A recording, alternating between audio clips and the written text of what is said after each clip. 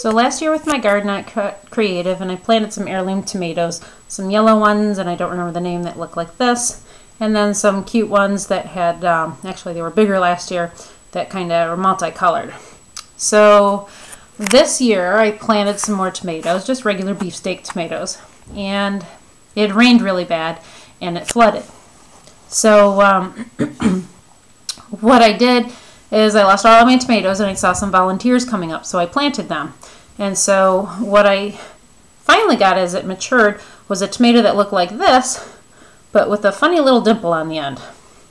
And then I got these tomatoes that I picked out of the garden today, and tomatoes, right? Flip it over. Oh, that doesn't look like the bottom of a tomato. And that doesn't look like the bottom of a tomato, and it feels hollow.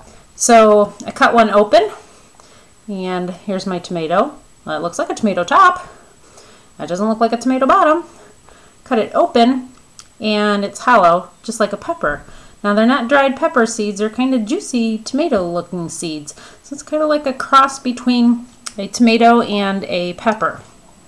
And this one still ends up three-chambered, but still end up looking like a tomato. And this one had the funny little bottom to it, but it was still pretty fleshy on the inside, like a tomato. But these don't look like tomatoes.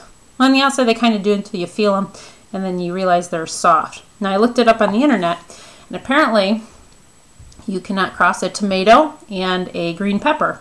So I don't know if I broke nature or not, but I think it might have something to do with the fact that I have heirloom tomatoes, which are genetically more pure than these hybrids we have today. And I let them go to seed. So maybe if somebody could give me some insight on that, that would be great. And I don't even know if these are safe to eat, because I know they're part of the nightshade variety, but am I bringing out some kind of hidden toxic chemical with this? So it's a pretty bizarre looking thing. Thanks.